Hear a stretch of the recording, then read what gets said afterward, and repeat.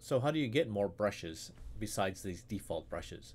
So I'm in my window brushes panel, and those are the default ones. And you can get more brushes by going to the hamburger menu up here and choose get more brushes. When that happens, you should go to this window. So hopefully this brings you into this URL.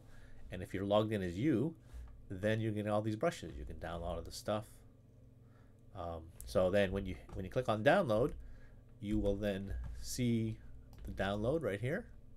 So then what you can do is then go to your brushes panel in Photoshop, click on it, and go import brushes. And you should go to your downloads, of course, and then get the one. I sorted by date, so now I have the latest one on the top, and hit open, and it's importing them, and there you go. There's a bunch of new brushes there. Okay, so that's how you can import more brushes